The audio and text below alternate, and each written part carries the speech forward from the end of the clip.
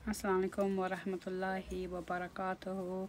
हाँ, मैं नहीं आई हूँ काफ़ी देर ऑनलाइन, क्योंकि आपको पता है हमने सर्जरी हुआ है, तो बहुत सारे मुश्किलात होते हैं। आपको पता है एनी सर्जरी के साथ, जहाँ दांत का हो या वटेवर। सो आज मुझे दिल कह रहा था कि उठो, मुँह हाथ धो लो and be fresh.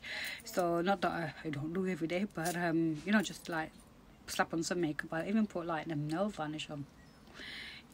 अभी एमी पंख के साथ ऐसे बैठे हो एंड तो नए वार्निश ही लगाते, नमाज तो नहीं पढ़ा जाता। सो जस्ट अल्हम्दुलिल्लाह। तो स्कूल अभी खुलने वाले हैं 10 दिन में। जो ज़िंदगी था पहले, वही ज़िंदगी अभी शुरू होने वाली। 6 महीने हमारी छुट्टियां हुई हैं। सो I don't know how we वो gonna feel going back to work. और इस 6 महीने मैं like doctors said, oh, can I have a time off? Actually, it's been the most traumatic 6 months of my life.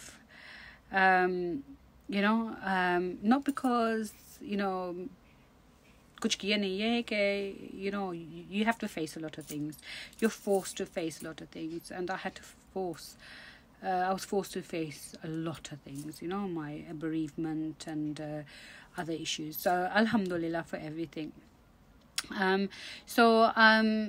मैं बहुत शुक्रगुज़ार हूँ कि अल्लाह ने हमें ये वक्त दिया है, और इसमें रिश्ते भी बदल गए हैं। जो अच्छे थे बुरे बन गए, जो बुरे हैं तो अच्छे बन गए, जो कस्में वायदे थे वो भी टूट गए हैं, जो कस्में वायदे नहीं कर रहे वो वही जुड़ गए। Such amazing and worse. I don't know, mixed emotions, I guess. I don't know. So anyway, it's a really beautiful time in our life that we're not going to get again. So it is all about making the most of it, and alhamdulillah we did make the most of it. हाँ, मैं पाकिस्तान नहीं गई, उस पर मैं बहुत रोई हूँ। एंड 22 तारीख नहीं ना 22 तारीख 28 तारीख को लास्ट ईयर मैं वापस आई थी। So when it becomes 28 I'll be really crying कि मैं मेरा आखिरी दिन था पाकिस्तान में। तो मैं हर दिन ना I'm thinking about hindsight, some last year this no hindsight, flashback. But anyway, इसी टॉपिक पे बात करें फिर। like I know I do everything organically. तो वक्त के कदर, ये टॉपिक हम शुरू करते हैं, क्योंकि आई थिंक क्योंकि हम बाहर के रहने वाले हैं और हमारा ज़िंदगी बहुत तेज़ रफ्तार में चलती है। जहाँ वो काम का हो, मसले हों, फैमिली का हो, एज का हो, whatever, तेज़ रफ्तार है। इंग्लैंड में रह के आप सुबह निकल जाओ काम से वापस आ जाओ घर से वापस जाओ बेड से वापस दूसरे दिन। As a student you full time education in Pakistan, you like दूसरे कंट्रीज़ में नहीं कि like you have a siesta, आधे दिन का छुट्टी होता है फिर जाओ। No, so it's actually quite a really fast pace of life, to be honest. And लोग कहते हैं जाना है हमें पाकिस्तान इंग्लैंड रहना है, इसका ज़िंदगी ऐसे होता है। ये बहुत सफाई है, grass is greener, पर ये ज़िंदगी है, जो हमें है हमें वो पसंद नहीं है, जो नहीं है हमें उस पे जाना है। सो यहाँ के ज़िंदगी रफ्तार है ना, the pace is very very fast. सो जो हमें छुट्टी मिलती है ना, दिन हम आज़ाद है। पाकिस्तान जाते हैं तो ओह माय गॉड हम आज़ाद, हमारे नाखून भी बढ़ जाते हैं। You have time to put makeup on and all sorts and everything. सो वक्त सो हम तो हर वक्त मुसाफिर ही रहे। हम ये मुसाफिर अपने पेरेंट्स में देखते थे, जो हर साल जाते थे पाकिस्तान, तैयारी में जाते थे, खुशियों से जाते थे, हर एक पल इस्तेमाल किया। मेरे अम्मी अबू हर वक्त कहते थे ना कि सारा दिन सोचा शैतान, ना बिस्मिल्लाह करो, नमाज पढ़ो, ये क्या है, शैतानी है। तो हमें इतना कहते थे कि हम इस वक्त उठ जाएं। So we always as even a child हमें वक्त की कदर थी। एंड जो पर्सनली अब जो ट्रेजेडीज हमारे फैमिली में हुई हैं, like over sudden your life is over and how do you seize to exist, जो आपके सामने है, what the hell, it's I've always been fascinated, by death, always. But at the same time, absolutely, and everyone is scared, and then when you personally go through it, gosh, it hits you with the ugly stick. And अब्बू के जाने के बाद I think my life just went from you know because लोग मरते जाते you figure you know give you दुआ जो ताज़ियत वगैरह, पर जब खुद का होता है you figure really I didn't think my parents were going to ever die, you know. And then you have a look, your outlook changes completely, and one of the things you change is in you is that मौत का पता नहीं होता, you know, जिंदगी कब खत्म होती कैसे खत्म कभी नहीं पता, and then you live as a ticking time bomb, you know. And my brother and I and my elder sister didn't have much of an option because we had to look after my mum, and so we didn't really get a chance to mourn until like my sister took over my mum. I had that week to like regain, do things and sleep, whatever, and then my mum would come back and then she would do the same. We didn't really get a chance to mourn, you know, my father's loss. I think all the time I used to have a snippet of that when I used to take my mum to Pakistan, and then, you know, we had other people who looked after my mum, or, you know, would look after, tend to her needs while I would go to the graveyard or and so on and so forth. But mummy ke jaane ke baad, when I saw like death firsthand, you know, मैंने कभी मौत नहीं देखी है, you know, and हाँ लाश देखी है, and that was like, you know, I'll never forget that. But not in 1,000 years I thought I'd see my mum like that, you know. And तो मैं ना उसको बस देख रही थी. I was just watching, you know, like this is so. Can you see the soul? You know, I just wanted to divine it back and like, you know, go back and leave my mum alone. Actually, don't leave my mum alone. You know what I mean? And then when your body changes, like within seconds, you get in within 8 hours, you go cold. No, it doesn't. No, it doesn't, because when my mum passed away, I touched her head to her time I got to her toes. She was getting cold, and then 5 hours later, no, it's less than that, we went and we did her ghusl. She was stone cold. Stone cold. There was no rigor mortis. It comes in like between 8 to 12 hours, but there was no rigor mortis because we buried her. By the time we got to Larkana, it was a 7-hour drive. It was 10 o'clock in the morning, and she died at 3 o'clock the previous day. So there was still no rigor mortis, you know. So yes, you go pale and all that. I mean, I'm talking about morbid stuff here. Waqt. हमें पता था ये होने वाली थी. मैं सो गई थी, you know. And जब मुझे जगा गया था, क्योंकि मैं रात नहीं सोती थी, मम्मी को संभालती थी, तो चाचा गए थे खून देने के लिए, अम्मी गई थी ICU में, तो मैं सो गई. तो वो she need to come upstairs, बिना दुपट्टा बिना whatever, मैं बस ऐसे भागी बिना चंपल के 3 मंजिल ऊपर. And then, you know, पता था ऐसे होने वाला था, नहीं, you know. So मौत कब आती है हमें इंसान को पता नहीं होता, you know. So हम किस चीज़ का इंतज़ार कर रहे हैं? अगर इंतज़ार कर रहे हैं तो मौत का ही कर रहे हो, क्या कर रहे हैं? और अब से मौत तक क्या करने वाले हैं हम? हर दिन यही परेशानी होगी, मैंने ये नहीं किया, हमने वो नहीं किया, उसने मुझसे बात नहीं की, उसने वो जो बात नहीं करता. हम अपनी ज़िंदगी इन चीज़ों में बर्बाद करें? नो यार, यू नो. जब मैं देखती हूँ कि मेरे अब्बू अम्मी ने हमें पालने में, हम सबको पालने में अपनी जवानी लुटा दी, यू नो. जो अहम मौके हैं, यू नो, लाइक घूमना फिरना मज़ा करना, उन्होंने तो अपने बच्चों में ये वक्त दिया. जब उनके उम्र हुआ, घूमना फिरना, बीमार है, और बच्चों ने भी नहीं छोड़ा, you know. So it's actually a sad reality कि, you know, what are we waiting for? वक्त वो चीज़ है ना कि वापस नहीं मिलने वाली. ये सेकंड गुजर गया तो वापस वो सेकंड नहीं आने वाली. So we got make every second count, right? अब ये नहीं कह रहा हूँ कि go be stupid and do whatever. No, because maybe that's what I did become that actually. You know, I was like, oh, I don't know, I just want to live now. What am I going to leave behind? You know, my dad had stories, अम्मी के किस्से थे, कहानियाँ थे, adventure थे. साले हमारे पास क्या है? You know, we're living in this world that's just moans, like Victor Meldrew. You know, you moan about this and you moan about that. यार, कदर करना सीखो. तो you know, लोगों के कदर करना सीखो, रिश्तों के कदर करना सीखो. I say this, but मेरे अब्बू के बाद जो रिश्ते थे, अब्बू के मतलब, you know, साइड से वो टूट गया है, एंड टूट गया इसलिए कि दे remind me of my father and I am not willing to accept that yet. उनके मेरे बड़े चाचा की आवाज़ बिल्कुल अब्बू की तरह है, I can't take it, and उसके अंगूठा बिल्कुल अब्बू की तरह, and it just kills me each time.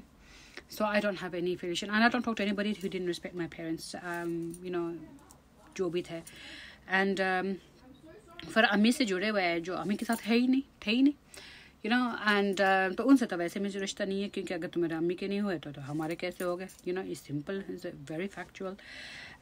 So you become really focused in things that you do and things that you want in life, and मैं ऐसी हो गई हूँ, and क्योंकि मैं अपने पल बर्बाद नहीं करने वाली। अब मरो, हर किसी के लिए अब मरते जाते हो, you know, लोगों ने ये कहा, उसने वो कहा, ये करूँगे तो उसका होगा, ये करूँगे तो उसका होगा। हाँ, माँ बाप जो जिंदा हैं तो we do it for our parents, इज्जत के लिए करते हैं, you know, उनसे ज़्यादा कौन है। पर ये जो एरे गहरे हैं ना, you like your cousins and people who are not even your cousins, and लोग समा दफा करो, you know, I'm one of those people के आप जितना भी करो ना हर किसी चीज़ के लिए, वो कभी खुश नहीं होना, पर आपने सारी ज़िंदगी बर्बाद की इन लोगों के लिए। अब मर भी जाओगे ना, किसी का कुछ फ़ायदा नहीं होता, बिल्कुल नहीं होता, तो क्यों हम अपने आप को घुट के मार रहे हैं, you know। So मैं हूँ कि मैं कहती हूँ मुझे हर पल अपना इस्तेमाल। जब मैं पाकिस्तान जाती हूँ ना, तो मैं सुबह जितने बजे मैं सो जाऊँ ना, बस 6 बजे मैं उठती हूँ, you know, ये नहाना धोना तैयार ही हो, और सारे के सारे सो रहे हैं, you know, 3 बजे उठना, 4 तुम्हारा सारा दिन गुजर गया, ना फजर का ना ज़ोहर का, you know, लोग का आना जाना, खाना क्या यार, you know, मेरे अम्मी इतनी गुस्सा होती थी कि यार सारे दिन हम बैठे हुए हैं, चलो रिक्शा पकड़ के जाते हैं। So मैं ऐसी होती हूँ, फिर 9 बजे मैं आती हूँ मगरिब के वक्त, you know, because don't be after मगरिब। तो वक्त के हिसाब इंसान चले ना, तो दुनिया में माशाल्लाह, you know, उजाला ही उजाला है। You appreciate sunrise, you appreciate, you know, झिरकियों का चहकना, you know, उनकी आवाज़, which my father loved, तुम you know, बाहर की जो रोने की आवाज़, इस सुबह का शटर जो खुलते, पाकिस्तान में बात कर रही हूँ, यहाँ तो बिल्कुल सुनसान है, you know, these are the beauties, अज़ान की आवाज़, you know, मेरा अब्बू कह देते थे पाकिस्तान में अब तुम लोग मुझे लेके जाओगे दफनाओगे तो कम से कम 5 वक्त के अज़ान तो हमें सुनना होगा, इतना हम तरसते हैं अज़ान के लिए। और पाकिस्तान हमारे मुल्क में कोई अज़ान हो भी बातें करते, अज़ान हो तो नमाज नहीं पढ़, हाँ कुछ ओढ़ो अपने सर पे, बता से। सो आई थिंक, you know, लोगों का वक्त का कदर नहीं, अगर वक्त का कदर नहीं है तो लोगों का कदर क्या होगा, क्योंकि वक्त हमारा इतना प्रेशियस चीज़ है, ऐसे मैंने कहा ना कि चले जाएगा तो वापस नहीं आने वाला, you know, you have to respect time, and लोगों का कदर कम सेकंड। आपको पता है कि इस इंसान से वापस आपको मिलना है। मेरे अम्मी के जाने के बाद एक था, अबू के दोस्त है, मेरे भाभी के फैमिली रिलेटिव्स हैं, बाबा बच्चे उसको हम कहते हैं, तो वो मेरा सहारा था, दूर दूर से कहीं पड़ता हम पर्दे वाले खड़ा होता था हर वक्त। जो मैं गई थी तो उनसे मिल ली, उसका शुक्रिया अदा किया, भाई से शुक्रिया अदा किया कि अम्मी के इतना किया, उन लोगों ने भागा दौड़ा हमारा कितना इमोशनल सपोर्ट किया था। हमें नहीं पता था कि उनको हम आखिरी दफ़ा देख रहे हैं। मैं आई वापस 2 हफ्ते के बाद, उनका भी इंतकाल हुआ। It's like we been open the game. इंसान को कुछ नहीं पता, हर चीज़ बहाने से होता है, मौत भी बहाने से होता है, बीमारियाँ क्यों होती हैं, क्या होता है, किसी को पता नहीं होता। एंड इसलिए कहते हैं ना, travel through the world as if you are live through this world as you are traveller ना। ये तो है हदीस सल्लल्लाहु अलैहि वसल्लम का कि दुनिया से जा रहे हो ना as a traveller, as a मुसाफिर की तरह चलो ना कि इन चीज़ का ऊपर तुम्हें कोई लगाव होना चाहिए, लोगों के ऊपर लगाव होना चाहिए, हर किसी से मुस्कुराते जाओ, हर किसी से दोस्ती करते जाओ, हर किसी को प्यार करते जाओ। ये नहीं पता कि वापस इस गली में वापस आएंगे कि नहीं आएंगे। एंड यू नो, जियो तो इस तरह जियो। And you know what, it's so true, it's very very true। जब मैं अभी सोचती हूँ ना कि जो रिश्ते थे पहले थे वो तो अभी यहाँ नहीं गए, तो कितने रिश्ते मेरे टूट गए, टूट के नहीं पर you know with distance, you know, with time and distance things change obviously। अभी भी नहीं पता कि दिसंबर में क्या होगा, तो हम कहते हैं ना कि देखो पहले जो टाइम था वो तो सोने में तुम लोगों ने गुजार दी। अब बाजी ये है, अब आ जाओ, ये है वो, माफ़ करना, ये हुआ वो हुआ, जो हुआ सो हुआ। अभी तो वो वापस नहीं आनी चाहिए, आएगा नो क्या, हम वो वापस रिक्रिएट करना है। और मैं जब सोचती हूँ कि मेरे अब्बू और अम्मी के जो बातें होते थे एंड मेमोरीज होते थे, मेरे पास कितने हैं। मैं तस्वीर निकालती हूँ, वीडियोस निकालती हूँ, क्यों लोग कहते हैं तो पागल, हर वक्त नहीं। No, it's very important. आदम आया, मेरा बेटा आया है। और ये भी दूसरी बात है ना, respecting people who mean more to you then anybody else.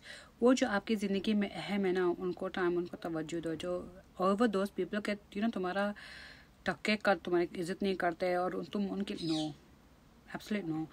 मैं चाहती हूँ कि मेरा बेटा जो मेरे जाने के बाद मेरा बेटा याद करे कि मेरी अम्मी कितनी मजाकी थी, हंसमुख थी, कितनी मजबूत थी, कितनी हिम्मत वाली थी, एंड कितने अपने खुद की पेरेंट्स के लिए उसने कितना क्या किया, कितनी समझदार थी, या कितनी क्रेजी थी, या कितनी गुस्साड़ी थी, व्हाटएवर। मैं चाहती हूँ कि वो उसको भी वो not those experience, because you can't give them that same experience, but opportunities हों। जो मैं इसको पाकिस्तान लेके गई थी, मैंने कहा कि ये तुम्हारा लिए एक ग्रोथ है, तुम देखो तुम्हारे कज़न्स कैसे रहते हैं, because you come from a poor family, तो तुम देखो ना गांव में कैसे रहते हैं।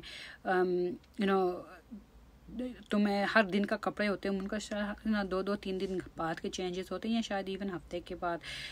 तुम 3 मील्स खाते हो, वो तो शायद सूखी रोटी खा खा के फिर रात को अच्छे खाएं, वो भी शायद अच्छा ना खाएं। So you have to give your children those wake up calls and so that वो अपने पैरों पे ऊपर खड़े हो जाएं। एंड ये लॉकडाउन की वजह से हमने हर शुरुआत से एनीवेज पर मोस्टली ना, अभी बड़ा भी हो गया, खुद का अपना खाना बनाना, मेरे लिए बनाता है, अपने अब्बू के लिए बनाता है। मैं जब इस मुल्क दुनिया से मैं जाऊंगी ना, तब मुझे पता होगा कि मेरे बेटे का कोई नहीं है। That's one of the things। और इसको मैं बहुत कहती हूँ कि you don't rely, किसकी उम्मीद ना करना, रिश्तों के ऊपर उम्मीद ना करना, लोगों के ऊपर, खुद you have to be strong, you have to love yourself, you've got to love your own company, you got to understand your own qualities, your own confidence, your abilities, क्योंकि कोई नहीं होगा, हर कोई आपको नीचे गिराने वाले में बस ये करेंगे। तुम्हें अपने जज्बा खुद क्रिएट करने हैं। तो मैं सबको क्या कहना, I am good at this, I am good, blow your own trumpet. मैं नहीं करती, अब मैं करती हूँ, आई डू। कि नीचे करने के लिए मेरे पास बहुत है, मेरा खुद की फैमिली मुझे बहुत नीचे करते हैं, तो किसी को और का क्या, राइट। तो इसका मैं ये सिखाती हूँ कि don't wait for anybody, like partner के लिए, ये के लिए ना, कोई किसी का नहीं होता, एंड इज लव शिट वगैरह, इसमें तो ना पड़। So we are their vessels, which we direct our children, and alhamdulillah, so मैं that's sort of parent I am। So वक्त का कदर, उन लोगों का कदर, and the third thing is पैसों की कदर, कदर होना चाहिए। doesn't matter your parents are working, and आपको जितना मेरा शौहर कमाती है, मैं कमाती हूँ, अल्हम्दुलिल्लाह रब्बिल आलमीन। पर इसका मतलब नहीं कि मैं अपने बच्चे को भी बिगाड़ूँ कि हर वक्त तुम बाहर के खाना खाओ, ये ना खाओ, मुझे ये पसंद नहीं, वो ये पसंद नहीं। तमीज़ अपनी जगह है, और इज़्ज़त अपनी जगह है, और कदर अपनी जगह है। पैसों की कदर होनी चाहिए कि हाँ मेरे पास है, अपना घर है, अपनी गाड़ी है, इतना सोना मैंने कि इसके रखे हैं, जो भी हो, इट्स नॉट हाँ this is I've got a silver spoon in my mouth, no। Everything हमारा जो भी होगा ट्रस्ट में जाएगा जब तक इस 30। वाई, किसी देखा यार होता है क्या पेरेंट्स के साथ जब बच्चे जवान होते हैं। एंड वक्त, इंसान, और पैसे की कदर, खुद की कदर, you need to, you have to look after yourself, you are number 1। और आपसे ज़्यादा कोई कुछ नहीं है, आपसे ज़्यादा कोई नहीं है, बिल्कुल नहीं है। हम बार बार अभी इस सारे बात में कदर करना, वक्त का, इसका उसका कदर, हाँ हम अपने भी कदर नहीं करते ना। औरत पैदा होती है, हमने पहले भी कहा ना, तो पहले ज़माने में जब लड़कियां पैदा होते थे दफनाते थे, अल्लाह ने वो भेजा था आयात कि रिस्क अल्लाह से आते हैं, आप अपने बच्चों को ना दफनाओ, ना मारो। तो ये सब अबॉलिश हुआ था, करते हैं लोग, बहुत सारे लोग अभी भी अबॉर्शंस करते हैं वगैरह। पर वक्त आने पे ना लड़कियां काम आते हैं यार। घर का सफाई, भाइयों का संभालना, माँ बाप के बुरे वक्त में बेटियां काम आते हैं यार। ये दहेज देना वगैरह, why should we do it? और बेटे हो तो कमा के कौन बेटा दुनिया में अपने माँ बाप को इतना संभालते हैं? शायद कोई हो, पर मुझे नहीं पता कौन है। मैंने आज तक नहीं देखा है, ठीक है? आज तक मैंने इस तरह बेटा नहीं देखा है, आज तक नहीं। और बड़े हो जाओ तो ये डर में कि भाग ना जाए, ख़राब ना हो जाए उनके दबाव में। एंड लकी हो तो पेरेंट आपको एजुकेट करते हैं, एंड शादी हो जाए, शादी को यह चाहिए कि बेटी बहू ऐसे होने चाहिए, वैसे होने चाहिए। was watching Indian match making, तो इस तरह नाक, इस तरह वो, इस तरह ये, इस तरह वो, तुम्हें देख के हाँ कर ले। तो hello, like a piece of meat बाजार में जा रहे हो। मैं वाचिंग चुड़ैल, शादी करो, मर्द की या तो ट्रॉफी बनो या उसके नौकर बनो। तो औरत का वजूद क्या है? आप बहुत खूबसूरत हो, यह हो वो हो, इसके लिए लोग तुम्हें पसंद करते हैं। एंड शादी होने पे तो तुम ना मेकअप पहनो, मुझे ये नहीं पसंद तुम टिकटॉक बनाओ, मुझे ये नहीं पसंद तुम ये करो वो करो। Bloody hell, you knew how I was when you married मी। मैं खुद की बात नहीं कर रही हूँ कि मैं ऐसे वैसे पहले भी नहीं थी, अभी हुई हूँ। This is reality. और मैंने पहले भी टॉपिक किया ना कि अभी टिकटॉक भी निकला हुआ है कि मर्दों को एक करेजियस, स्ट्रॉन्ग वुमन बहुत पसंद है, सिवा खुद की, घर की। वो चाहते हैं कि मेरी बीवी डिम्यूर हो, पलट के जवाब ना दे, ऐसे हंसमुख ना हो, पर किसी और औरत ऐसे हो तो बहुत मज़ा है। Why? And this is what Churel is all about, So I'm glad मेरे तरह एक फिल्म बन गई है, क्योंकि women empowerment is important। इसका मतलब नहीं कि हम feminist हैं, इसका मतलब है कि we are going after our bloody rights। अभी भी हदीस मैंने निकाल दी थी कि treating your wife with respect, जागीर नहीं है। अगर पसंद नहीं है, शादी क्यों की? अगर हम खोज में निकलते हैं बेदाग औरत, तुम किसी और को दाग देते हो। हम खोज में जाते हैं कि उस औरत के जिसका अफेयर कभी नहीं होता, फिर तुम जाओ, तुम्हें अफेयर करनी है। अगर तुम किसी और के लड़के को ऐसे करते हो तो तुम्हारी बीवी को क्यों किसी ने कुछ ना करे? और क्या पता, कोई गारंटी है ही नहीं, राइट? आजकल सो इंसान को खुद की कदर करनी चाहिए। जब आपको पता चलता है कि आप कौन हो, आपका वजूद का अपना आइडेंटिटी क्या है, then you can be strong, you can face everything। and if you can't even talk to your partner or your husband about the things that make you happy, या अगर तुम्हें मेकअप पहने वो ना छोड़ो, क्यों ना छोड़ो? तुम हो कौन? That's not the relationship you need, it's a toxic relationship। so अगर शोहर बाहर जाए, मैं ऐसे बैठी हुई हूँ, would be happy to be by yourself। Makeup करो, डांस करो, फैमिली के साथ बैठो। You've got to create a bubble around yourself। You've got to create your own identity, things that you want। I thought भाड़ में, I'm not saying भाड़ में, but you can't। I mean मुझे अभी यही वो आइसक्रीम मुझे अभी ये होता है क्योंकि अभी married for 20 odd years and आप किसी और के लिए जियो, और वो भी तुम्हारे लिए जीता है, पर तुम कौन हो? मुझे पता है, जब से मैंने शादी किया है मैं बहुत मोटी हो गई हूँ। मैंने अपने शौक छोड़े हैं, मैं ना कि वो मुझे करने नहीं देता, पर जब दिल में खुशी नहीं होती तो इंसान ऐसे ही होती है ना। बे औलादी थी, ये था वो था, हसद वगैरह, it destroys you, destroys your family, destroys your relationships, whatever relationships you may have। अब जाके बच्चा बड़ा हुआ है, outlook in life and everything changes। वक्त के हिसाब में हर चीज़ बदलता है। You have to think who you are। and मैं बहुत स्ट्रॉन्ग हूँ, बहुत कॉन्फिडेंट हूँ, माशाल्लाह, एबिलिटीज़ मेरे बहुत अल्हम्दुलिल्लाह। अम्मी अब्बू की बहुत दुआ है तो मैं बहुत सक्सेसफुल हूँ अपनी करियर में, अपनी ज़िंदगी में, माशाल्लाह। ये जो री इन्वेंट किया है बिकॉज जैसे मैं थी मैं वैसे बन गई हूँ। एंड किसी को पसंद आया ना आए तो भाड़ में जाओ। लोग मुझे किस नज़र से अब देखते हैं, it's a huge thing, you know. मुझे देखते हैं कि इसको देखो, यू नो। ये नहीं कि I am so happy for you, तुमने इतना चेंज किया, तुम माशाल्लाह अच्छी लग रही हो, तुम इतनी खुश खुश हो रही हो वगैरह। नहीं, वो तो कह रहे हैं कि लड़की ख़राब है, ये बीवी अपने अफेयर कर रही है, अपने क्या कर रही है। अभी ये हमारे लोगों की बात है, हम लोगों की बात नहीं बंद कर सकते। यू नो, जब तुम्हें अपने खुद की कदर होगी, तुम कौन हो, you accept yourself and you happy with yourself, तो लोगों के बात क्या है यार। सो कदर, ह्यूज थिंग, ह्यूज थिंग। और कहते ना हदीस में कि आई डोंट नो इस हदीस या आयत में कि the biggest killer, you know, इंसान पे हावी होती है ये। हाँ, मौत इज़ गारंटीड, बीमारियां भी होते हैं, पर बिगेस्ट चीज़ हम पे हावी होती है ना, लोगों की हसद।